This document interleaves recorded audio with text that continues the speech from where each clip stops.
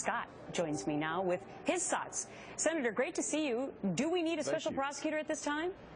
I really wish Trey Gowdy had more time. I wish the good Lord gave him 8 days, not 7, because he would be a great guy to take on this issue. There's no doubt that we have to figure out how to dig deeper into this absolute quandary that faces us. Fact of the matter is that when you look at the commissioner's response, he was arrogant, dismissive, and frankly hypocritical. Imagine a taxpayer walking in without any records of the past.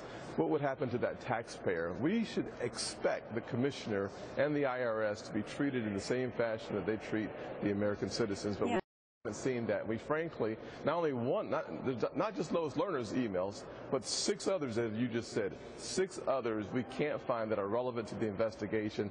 This needs a deeper look. Well, this is why I don't understand, Senator, why every American is not upset about this. Because, I mean, the IRS is somebody, quite frankly, a group that all of us fear as April 15th comes near. Absolutely. They're a powerful organization, perhaps the most powerful arm in government, with the power to intimidate. I thought to myself, what if this were, instead of conservative groups that have been targeted, imagine if these were religious groups that were targeted or racial groups that were targeted.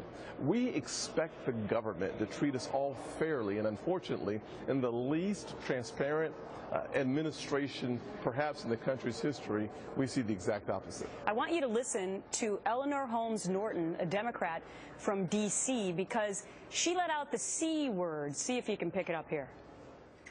It's vile enough to look a man in the face and accuse him of perjury without submitting any evidence. All the evidence is on your side, Mr. Koskinen.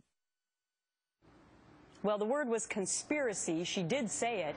I mean, is this really a conspiracy right now?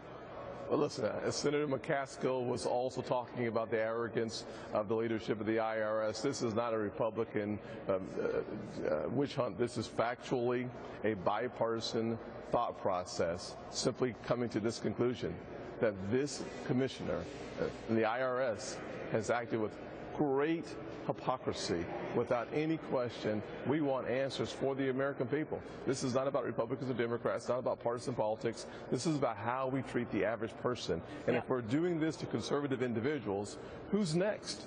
Right. Well, when the archivist of the